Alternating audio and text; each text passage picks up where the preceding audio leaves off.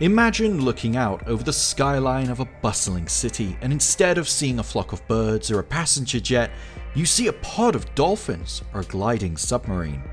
This is Aquatico, where you're building a city on the ocean floor after an asteroid strike has rendered the surface world uninhabitable. Instead of roads, you'll build pipelines. Instead of city buses, you'll have submarines. And instead of tornadoes, you'll have to worry about shark attacks. Much of Aquatico plays out like a surface-dwelling city builder. Mining, fabricating, and farming are reminiscent of what's come before, but resource management is the real star of the show. Swift expansion must be tempered with the infrastructure to support it. I found it a mostly relaxing experience to build in the bubbly blue depths, but it's livened up by moments of alarm as red exclamation points flash up, telling me about a deficit in fuel or oxygen. Another bright point is the Frostpunk-esque expedition system, which allows you to send explorers off-screen to investigate signals, abandoned colonies, or new sources of resources.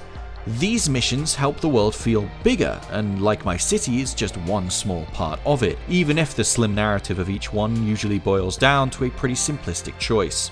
The biggest issue I had with the game was the research tree. Rather than being laid out like a logical tier list, everything is combined into one long scrollable menu, where things are often put in places that feel less than sensible. The result of this is having to burn through weeks of tech research at 8 times speed, spending a huge amount of money to do so, just to reach the item I wanted to unlock. There's another issue with Aquatico that's harder to pin down.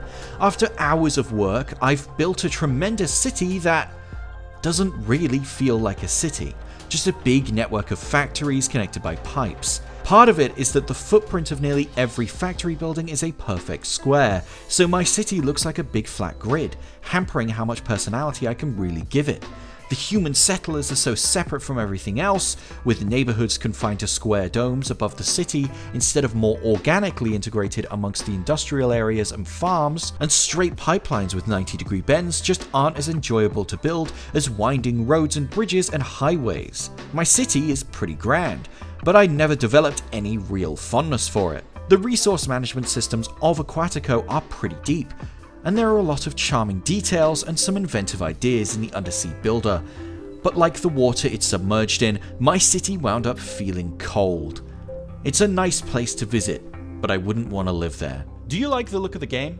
Feel free to tell us down below in the comments, and while you're down there, be sure to like the video and subscribe to the PC Gamer channel.